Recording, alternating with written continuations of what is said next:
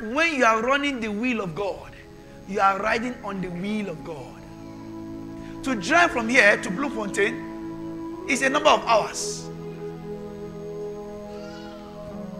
The body does not feel the movement. Only the wheel feels it. Why? The body is only facing the wind. The wheel is facing the bitumen, the heat of the ground.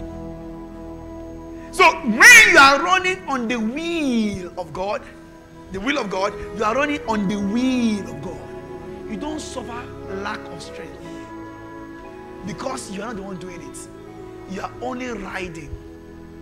You that you're in the car, you don't feel anything, but the tire is feeling everything.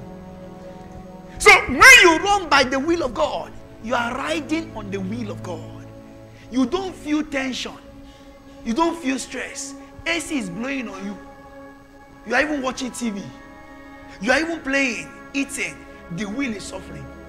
When you are in the wheel, you enjoy comfort. Running on the will of God makes you enjoy all-round rest.